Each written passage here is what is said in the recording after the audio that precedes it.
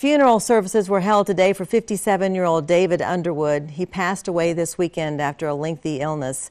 You might remember him from the Lions Club, the Boy Scouts, or his position at Channel 13. But far beyond Lubbock, many will remember a story about him, which was published in Guidepost magazine.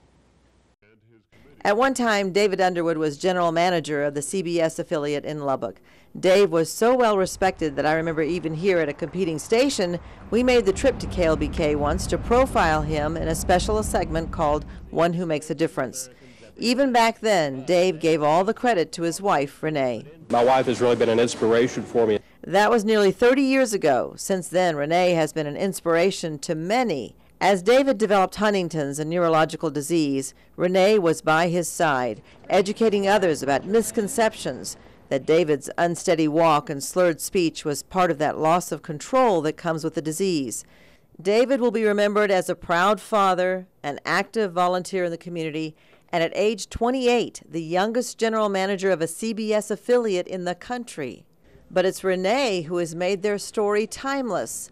Published in Guidepost in 2009, her story shared what it means in sickness and in health when you say I do.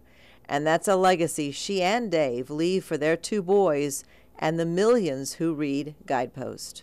Sickness and in health, I mean, those, for better, for worse, those are huge vows.